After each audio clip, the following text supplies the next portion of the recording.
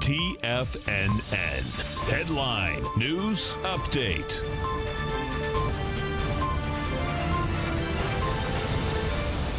Welcome, folks. We had the Dow Industrials finish up 185, NASDAQ up 23, S&P's up 9.5. They all made all-time highs, folks. The bottom line, if we get over and we take a look at the S&P first, what you're going to see inside this S&P, we'll take a look at the SPY. SPY out here today got it up into a price point of $309.65. You're closing at 308.21 and 308.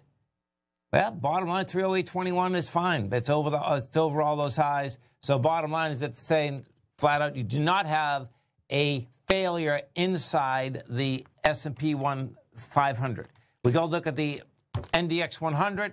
Bottom line, inside the 3Qs, you got to a price point today of $201.72. You're closing out at $200.43. Now, that's a failure on price because the bottom line is that you had got over the highs that were generated out here on Tuesday. You closed underneath them. Your bottom line is that you had 3 million shares less, 16 million versus 13 million.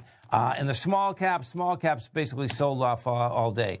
Small caps, of course, the highs in the small caps go all the way back to July of 2018. What the small caps did out here today, if we take a look at the IWM, you're up 44 cents. Never made it to the high that was generated out here on Tuesday, which was the 160.46. You got the 160.17 today. You closed out at 158 to 67. That was the top of this range. The top of this range that we've been in, folks, inside the small caps, this has been a long time. We've been in this trading range since October of 2018. So we're talking a full year that you've been in this trading range. That was after it came off the high of $173. Bottom line, we'll see what's going to back off. We've been up here 4 different times in the last 13 months right now. Bottom line, though, the way that is set up is that is set up right now that it wants to go down the lower end of that range. Disney's going to be coming out with his numbers right after the close. Well, the close now, next 5 minutes. Disney is trading at 133.12. They're expecting a 5-point move, either higher or lower, when those numbers come out.